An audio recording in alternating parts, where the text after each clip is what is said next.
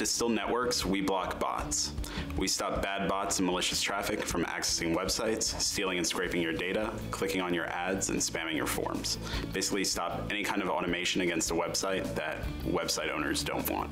Distil Networks uses NGINX as a reverse proxy. As a platform delivering content, it's pretty much best in breed. We needed something that was both fast, functioned as a reverse proxy, and was able to make quick decisions on content, whether to serve or not. For our customers, as much as they want bots to not access their website, they also couldn't deal with major slowdowns. So NGINX's ability to serve pages back fast and to be extensible enough to allow additional programming languages to help us make those decisions is invaluable.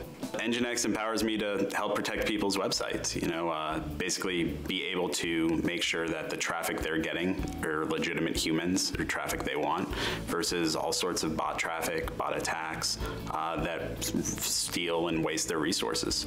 When these bots come and we have to serve a page back to them quickly, we want to make sure that not only are we serving real people information as quickly as possible, but we also want to make sure that whenever we detect a bot or some bad actor against a website, we want to make sure that we can return information to them as quickly as possible just to get them off the site. And so in addition to just the reverse proxying features, NGINX being able to quickly return static content, whether that's from a RAM drive on the machine or even just the hard drive itself, is very, very valuable to us. I don't think Distil Networks really happens without NGINX as a backbone layer.